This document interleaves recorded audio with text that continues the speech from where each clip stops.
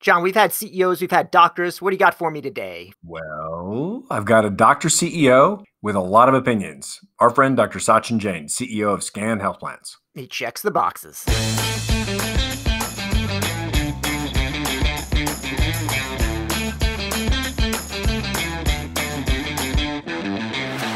Welcome to CareTalk, your pandemic home for incisive debate about healthcare business and policy.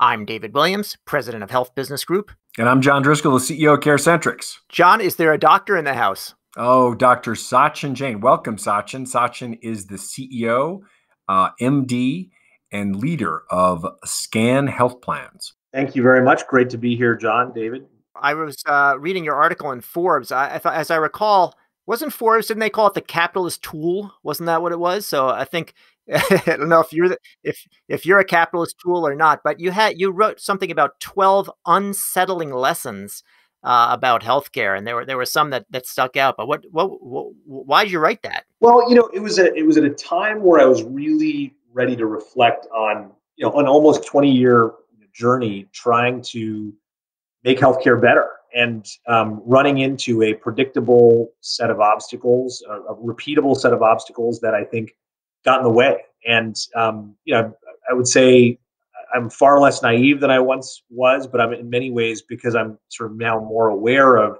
some of these obstacles and challenges, I'm far more hopeful. So it was just a moment where I wanted to kind of reflect on some of the things that I've learned and share them with others. John, Sachin gave us a dozen lessons. What were your favorite ones? How can shared savings be a bad idea, Sachin? I mean, you've got this notion that there's way too much spending in healthcare. There's a ton of waste. If you could identify it, why wouldn't you share the savings with the constituents so that we can also hopefully accelerate reforms we need? I mean, isn't that the whole premise of value-based reimbursement? Look, I'm all about sharing savings. If I had a nickel for every person who wanted to share in the savings, I'd have a couple $100,000 right now, because everyone's intervention, is supposedly going to create a 35% reduction in cost. If I use several of them, how do I attribute one person's savings created versus another's? And so that's why I think that this notion that everybody is going to create shared savings is one that is challenging. I was just reflecting the other day on Proteus, which is a digital therapeutics company, the company that was going to tag pills with some microchips that would enable us to sense adherence. And we had a number of conversations with Proteus, and what they wanted to do is take credit for reductions in readmissions. Meanwhile, this was when I was at CareMore. We were doing 100 different things to try to reduce readmissions. And the question I asked is, why should you get credit for all of those 100 things? Well, Sachin, I think somebody was onto them, because I think with those nickels you have in your pocket, you could have purchased Proteus for what they eventually sold for. I think you're right. I think you're right. John, my favorite one was the very first one, which I thought was a provocative one and like a really sharp-pointed stick, which was, things are the way they are because someone wants them to be that way. Where'd you get that from? At the end of the day, one man's waste is another man's profit. And that's something that you start to realize when you start to follow the money. And I think, we don't do that enough. We sometimes get stuck on these like superficial, perspectives on, oh, well, such and such company is introducing this intervention to improve chronic disease management, and it's going to, save the world. When in fact, when you kind of follow the dollars, you realize that we make as a healthcare industry, we make a lot of money off of really poorly managed, chronic disease. And so sometimes these efforts are more cosmetic than they are real. We have to kind of realize that. We have to have honest conversations about it. One of the first lessons I learned, when I was a student of public policy, was you have to get the explanatory model right, meaning you have to understand, why things are the way they are. And I think in healthcare, we oftentimes don't get the explanatory model right. And as a result, we build the wrong solutions because we've defined the problem. But isn't that kind of hard, Sachin? Because everybody in healthcare is at some level either indirectly or directly part of the heroic healing process. I think of what we're trying to do at CareCentrix and what you've done at CareMore and at Scan, at helping keep people out of hospitals can seem sort of rather uncouth at a period when the hospitals are seen as the centers of healthcare. I mean, I think that your point about the explanatory model is is fair. But I also think it's added to this heroic model of healthcare, which also gets us in trouble. It's not just about money. It's sometimes about the broader social narrative. I couldn't agree more. And that's why I would say, you can't hate the players, you got to hate the game. But I'll say the game is really set up in many ways for the players to act the way that they're acting. And when part of my work at CareMore was working with delivery systems around the country to try to help them transform their business models and move from this volume-based fee-for-service model to risk. And at the end of the day, it's very challenging to get people to think about this alternative way of operating. And then you realize that even though you're presenting them with an alternative way of operating, they're so fixed in their business model. We make money with heads and beds that they don't want to make the change. And these are the uncomfortable facts that we need to have more and more conversations about. The CareCentrixes of the world, the CareMores of the world, scans. I think we're aligned around business models that create value when patients are less sick. But that is the exception, not the rule. And I think people like us, we spend a lot of time in the exceptional world, and so we forget that the dominant healthcare system that we have in this country is one that rewards people disproportionately for taking care of really sick people, as opposed to rewarding them for making them not sick. Sachin, one of the things that we've been very effective at is empowering, sort of looking at the agency problem of patients and caregivers, and how in many ways, whether it's directly or indirectly, people are enfeebled psychologically and practically as patients and as families trying to get care. When we can really empower, inform, and support the patients and really get they and their families, show them how to help navigate it, we're far more effective. But do you see that enfeeblement as a global problem? And how are we going to solve it? So just Sachin, before you answer that one, John is good at coining these phrases, and I think they should be trademarked. He came up with patient empowerment movement, and now he's coming up with a patient enfeeblement movement, which I think could be just as effective. Well, I think the fact that we need to quote unquote empower people and give them tools to navigate is a reflection of the fact that the system is so sorely broken to begin with. And so I think the redesign shouldn't happen with patches that we apply to the system. Although those patches are helpful and necessary right now, given the system that we have. But I think we have to take a deeper look at figuring out why it's so freaking hard to get an appointment to see someone, when in fact, in almost every other industry, you can go online and click a few buttons and actually solve that problem. We don't necessarily think about these issues because we have access to lots of people, but I can tell you, I'm in the process of navigating some care for my mother right now. It's hard. It's really, really hard. Even with all the social capital we have, all the financial capital we can bring to bear to solve these problems, the system is just it's just hard and clunky to get around because it's not built to be easy for patients. I don't know that it's built to be easy for anybody. Honestly, I think there's a lot of folks who historically have said, "Oh, it's built around the people who deliver the care." Well, ask the people who deliver the care whether they think that's true, and they would tell you it's exactly not the case. And so, it's just overcomplicated. It's a bit of a mess, and it's designed without a real design. Sachin, not to take anything away from your point about what you're going through now, but you also said that using your own experience is often a poor way to design healthcare. What do you mean by that? Well, and I mean that because at the end of the day, most of us who are in positions of leadership in healthcare don't actually have authentic patient experiences. I was before this call started, I was talking about the experience of getting my dad on home-based dialysis. We have, as a family, we've got a lot of social support. We've got a lot of people who can help my dad. My dad is a physician himself, so he's got a lot of kind of connectivity and understanding of his medical condition.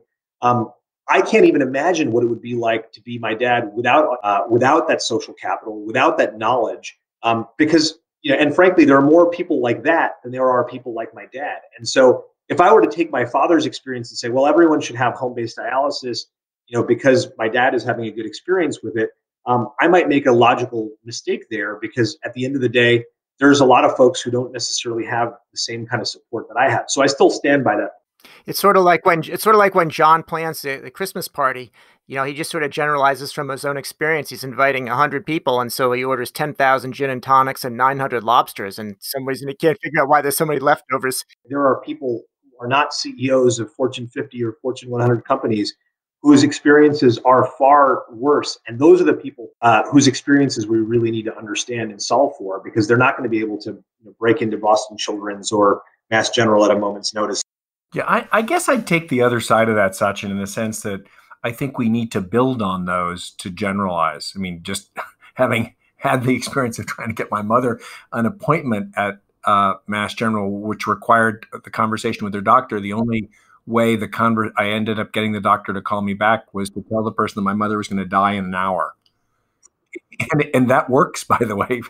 But I think from a user center, I take your point, particularly elite folks in healthcare really don't have a clue because they have a lot of connected capital. But I think if we can build on and honestly validate the insanity of the consumer experience, the patient experience, I think we actually would chip away at some of the reforms we need. I'd be interested to what's the biggest thing you learned at CareMore, taking care of complex chronics, where you're part of a large organization and that you're applying now at SCAN, now that you've got control of the wheel and are running the health plan? What's the biggest change you've invested in?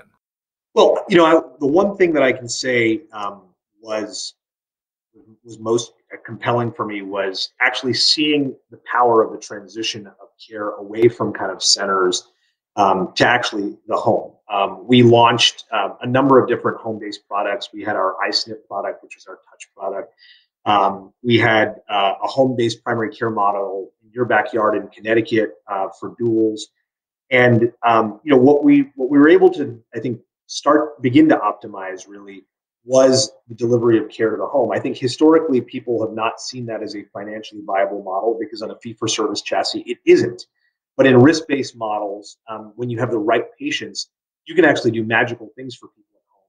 And now, coupled with advances that we have in remote patient monitoring, I think that there's some really exceptional things that can begin to happen. And it's why one of the first things that we're working on right now is actually the build out of a home-based geriatric primary care medical group that'll also have some virtual elements. Sachin, do you think that seniors can handle technology, or is that really just for the young folks?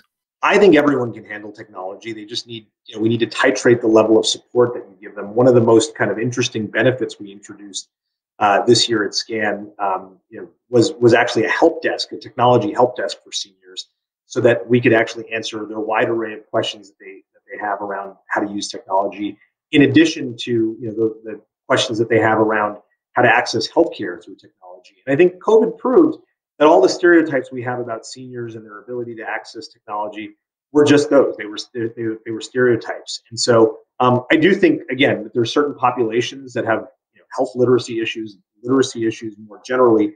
And again, our job is to titrate the level of support to the needs that people have.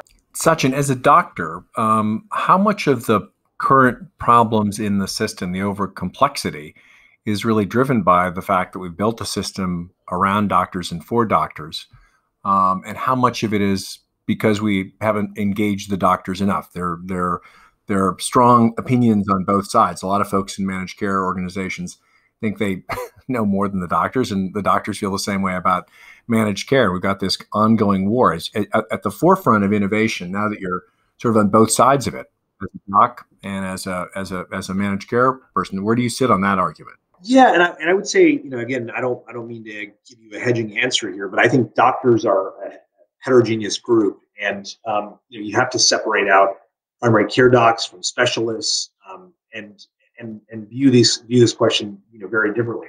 My personal perspective is that we have not sufficiently empowered or built the system around primary care. One of the kind of key concepts I took from my time at CareMore was something one of my colleagues, Dr. Balu Gadi, trained me on, which is this notion of the confident generalist.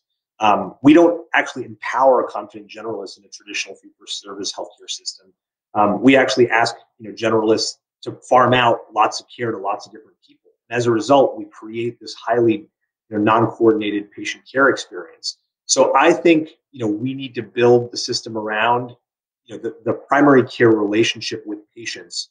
And I don't think we've done that. And I think most doctors would actually agree with that, provided they were paid accordingly. And again, I think the system has just we have everyone on this treadmill of trying to produce as many RVUs as they possibly can to kind of make what they made last year. That's not sustainable. Sachin, you had experience earlier in your career working for the VA, and I know you have a legit job now, but what if the new President Biden asked you to run the VA? Would you do that? Look, I'm a patriot at heart. I will always, serve if I can serve, but I don't think that's going to happen. I think at the end of the day, I've made a commitment to SCAN, love what I'm doing, love the opportunity that I have. But the opportunity to create change at scale is something that we all have to embrace when given the opportunity. So, such another question on that same topic. You're the brain trust for the new Secretary of the VA, and other than avoiding cranky Congress people and senators, what's your advice to help reform what it appears, at least from a distance, to be a pretty broken system? So I actually think so the VA does some things tremendously well, and there's a certain number of conditions that I think people acquire when they are veterans that are traumatic brain injury, kind of downstream risks associated with certain exposures that you get when you're in the military that really can't be bought in the private sector. So what I think is that we do over time need to evolve to a model that I think looks a little bit more like an integrated payer provider model that leverages the best of the private sector, but also provides the things that you can't otherwise buy in the public sector for veterans, and provide care in those instances, but then pay for care in other instances. So I personally believe that the VA does a lot of things that the rest of the healthcare system can actually learn from. I mean, the integration of payment, provider, the fact that everything's on a common information system makes it actually really easy to be a patient in a highly functioning VA system. Now, what I will say is not all VA systems are created equally. There's similar platforms, but the quality is highly variable across the country. And I think that's where we need to start to look at some of the opportunities to reduce the variation that exists across VAs and across geographies. So Sachin, I got a question for you. Should the patient be thought of as a consumer, or are those two separate things? I think these words are kind of silly in a lot of ways. I mean, I think, and you hear, managed care executives call patients consumers. It sort of drives me crazy. You hear patient advocates get angry that they're called patients. That drives me a little bit crazy. At the end of the day, at the end of the day, I am going crazy. At the end of the day, what we're talking about is people. And what we want is people to be treated like people.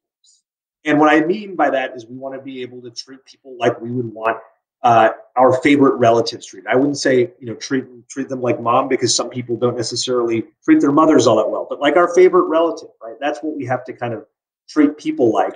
And whatever language we use, we have to, imbue those values into it. The reason I don't love the word consumer is because people don't always want to be shopping for healthcare in their most vulnerable moments. They just want to be cared for.